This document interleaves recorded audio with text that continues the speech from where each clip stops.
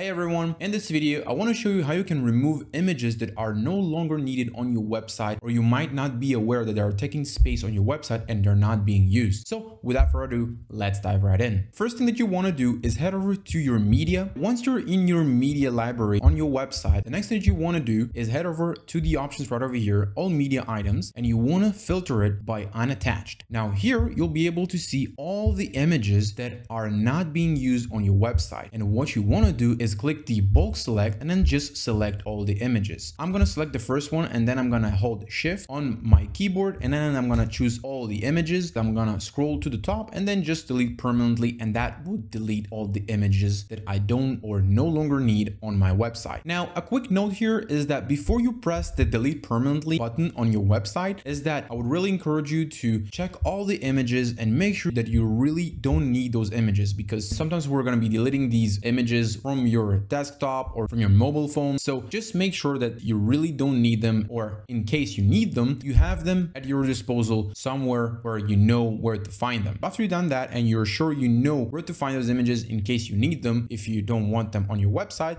just hit the delete permanently button and then you're good to go. In my case, it is a very somewhat small website, so I don't have that many images, but make sure that if you have more images, you click the load more and then you'll be able to see more images on your website, and then you will follow the same process. Just go over all the images that you don't need, select them, and then just press the delete permanently button. That's it for this video. I really hope you liked this video, and if you did, I'd be really glad to if you leave a thumbs up. Make sure to subscribe so you won't miss any video that I post on WordPress, Elementor, or WooCommerce, and as always, I'll be seeing you in the next one.